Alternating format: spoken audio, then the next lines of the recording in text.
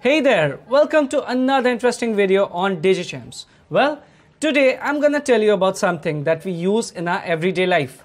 Let's get inside and talk about it a little bit more.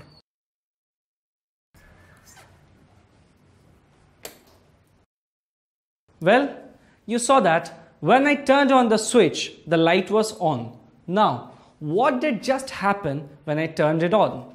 How did the light glow? Have you ever thought you turn off the lights before going to sleep and you turn on the lights when you return from school in the evening? How do the lights glow? Well, the lights glow because of electricity. We use electricity in our everyday life for many purposes to make our tasks easier. Like for example, electricity is used when we turn on the TV, when we turn on the AC or other appliances.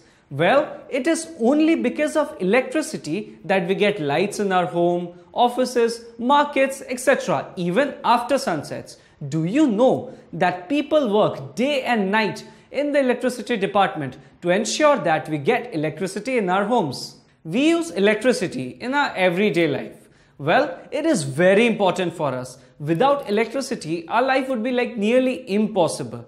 Even now, if you go to the villages, you'll see that people use torch as they do not have electricity all the time. But how does the bulb glow? How does it light glow? Well, you must be wondering how. It's because of electricity. You must have seen that electrical wires go above the roads. These electrical wires carry electricity that brings light to our homes. But how does a torch glow? Well, let's find out. Here I have a torch with me. Now, from where is this torch getting electricity? If you carefully observe, this torch is getting electricity from these batteries.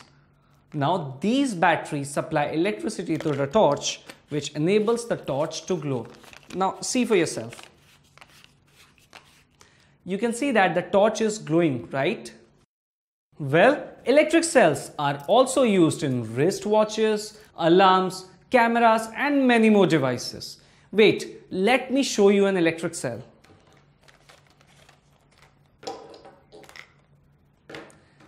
Take a closer look at the cell. I know it's really small, but trust me, it works like magic. If you carefully notice the cell, you'll see that it has a small metal cap on one side and a small metal disc on the other side. Well, this small metal cap is known as the positive terminal and the metal disc is known as the negative terminal. So now we know that the electric cell has two terminals. One is the positive terminal and the second is the negative terminal. But who produces electricity inside the electric cell? Well, electricity is produced with the help of chemicals stored in it. But this availability of chemical in the cell is limited. That is why when we use a bulb for some time, it doesn't glow. Well, it is because the chemicals stored in the electric cell get exhausted. Then we change the batteries once again to ensure that the bulb glows again. Like for example, in this battery has still chemical left in it. Let's put it on and let's use the torch. See, it's working again. I have something interesting to show you. Well, here I have a bulb with me. Now, if you carefully notice the bulb, you can see that a thin wire is present here. Now, this is known as the filament. Now, the filament is again attached with two thicker wires.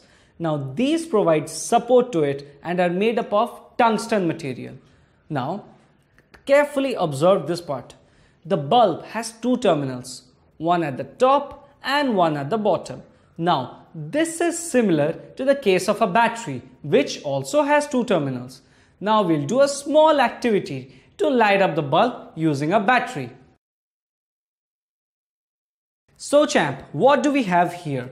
Well, here I have the miniature version of the bulb that I showed you earlier. Now, the terminals of this bulb has been attached by wires. Now, what I'll do is, I'll attach these wires with the terminals of this battery. Bravo! You can see that the bulb is glowing now. Well, now what is the combination between the bulb and the battery that made it glow? Well, yes, it is known as electric circuit. Now you must be wondering, what is an electric circuit? Well, electric circuit provides a path for electricity to pass through the terminals of a battery. But what passes through the circuit that makes the bulb glow? Well, it is commonly known as current. Current flows through the circuit and makes the bulb glow. Now, let me tell you another interesting thing. The current moves in a complete circuit. When I say complete, I mean that the circuit should be connected with all the parts of the battery and the bulb. Let me tell you another interesting thing. Well, when we walk, we have a direction, right? Similarly, when the current flows, it also has a direction. Now, usually the direction of current is from the positive terminal of the battery to the negative terminal of the battery. Now, the flow of current from the positive terminal of the battery to the negative terminal of the battery makes the bulb glow. Well, sometimes you must have seen that the bulb doesn't glow even if it is connected and the circuit is complete. Well, there we say that the bulb has been fused. Now, the reason behind the fused bulb is the breakage of the filament inside the bulb. Well, a break in the filament of an electric bulb breaks the path of the current between the terminals of the cell. Well, since no current passes through the filaments, the bulb doesn't glow. The path where the electric current flows is known as the electric path. Well, let me tell you an interesting thing. Do you know that it's always good to have a break in the electric circuit? Now, you must be wondering how. Well, let me tell you. The switches at your home, the buttons in your torch are actually breaks. You must be really confused, right?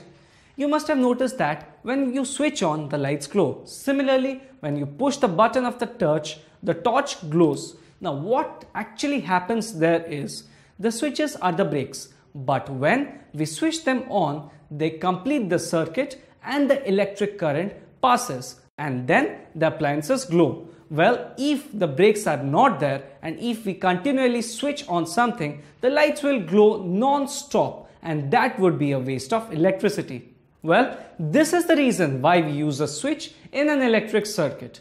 Well, I know you're confused, right? Alright, let's do an activity to make you clear on this concept. So, what do we have here? Well, we have the exact same setup that we used earlier, but the only difference is that here I have attached a safety pin with one wire. Now what I'll do is, I'll connect this wire to the battery. Well, is the bulb glowing? No, it isn't. So let's try something else. Now what I'll do is, I'll attach the safety pin. Here you go. Here the bulb is glowing. Now again, if I remove the safety pin, the bulb is not glowing. If I connect it, it's glowing again.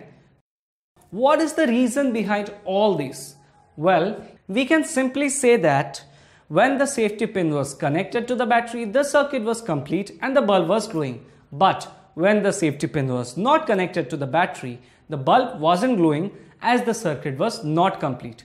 Here, we can simply say that the safety pin is a switch. Well, in simple terms, a switch is a device that either breaks the circuit or completes it. Here in this activity, I used a safety pin, but you can use any metal for this case. The switch is used at our homes to turn on lights and other devices work on the exact same principle. Well, let us try another experiment. Well, we have the exact setup here. Now, the experiment is same, but I have replaced the safety pin with a piece of paper here.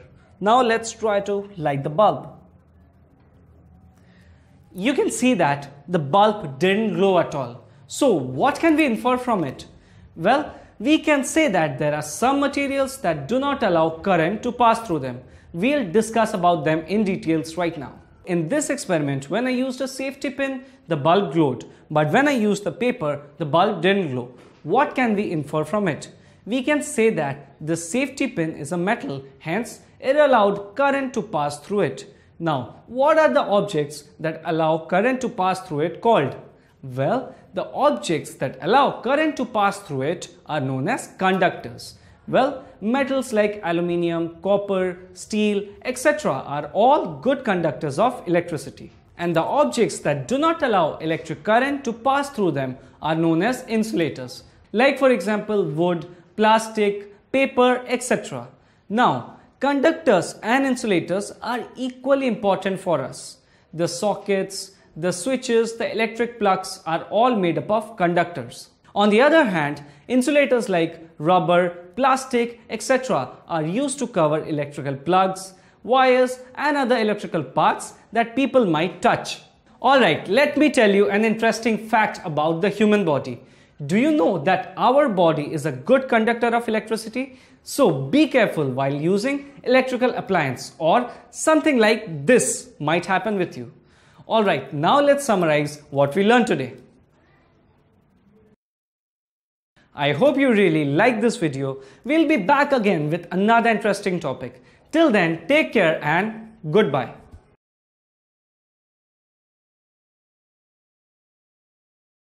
Electric circuit provides a path for electricity to pass through the terminals of a battery.